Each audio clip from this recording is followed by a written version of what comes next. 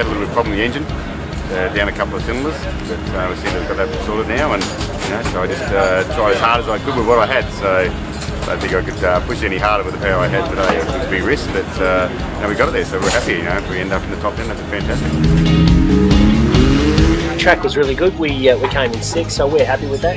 We actually had a lot of new stuff on the car which we hadn't tried before, so I had a couple of new turbos from Shane Wilson, and they worked out well, and some new brakes. So yeah, 6, that's a great spot for us to be starting tomorrow.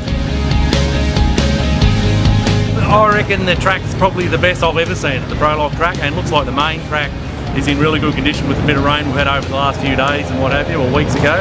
So it's looking like going to be a great event, and I reckon it'll be a very fast time on the way down.